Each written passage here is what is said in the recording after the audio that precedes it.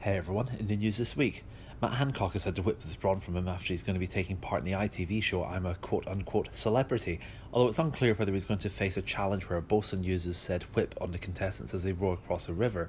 There's a lot to be said about politicians needing to eat humble pie occasionally, but even a lot of Labour supporters would say that the things in the Bush Tracker trial go a bit far, with of course the exception of Diane Abbott, who would ask what it was I just said a few seconds ago about a pie. There was also an assassination attempt on the former cricketer and president of Pakistan, Imran Khan, and I learned of this when someone asked if I'd seen his new leg break. Sorry, that was in poor taste, it's just not cricket, is it? There's also the ongoing financial mess, which quite frankly needs a radical change that nobody seems to be happy to discuss as of yet. Things like cancelling HS2 or foreign aid, or perhaps raising the pension age to 70, or simply not subsidising a chain of pubs within the Palace of Westminster.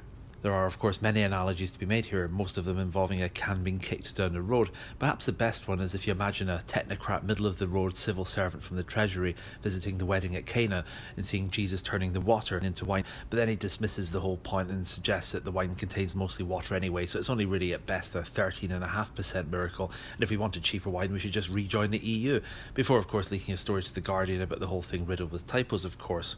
Also in the news, Suella Braverman visited an asylum centre this week, and a couple of hours later there were press photographs of her exiting the place. In and out in under 2 hours. Must have been fast-tracked, I guess. Personally, I don't understand the racist complaints about the number of Albanians coming to the UK.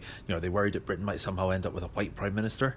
And finally, I was driving for a village the other day and I saw a sign saying max speed 50. So I just thought I'd say happy birthday if you're out there, Max. Hope you had a good one. Anyway, see you next week. If you like these, click subscribe.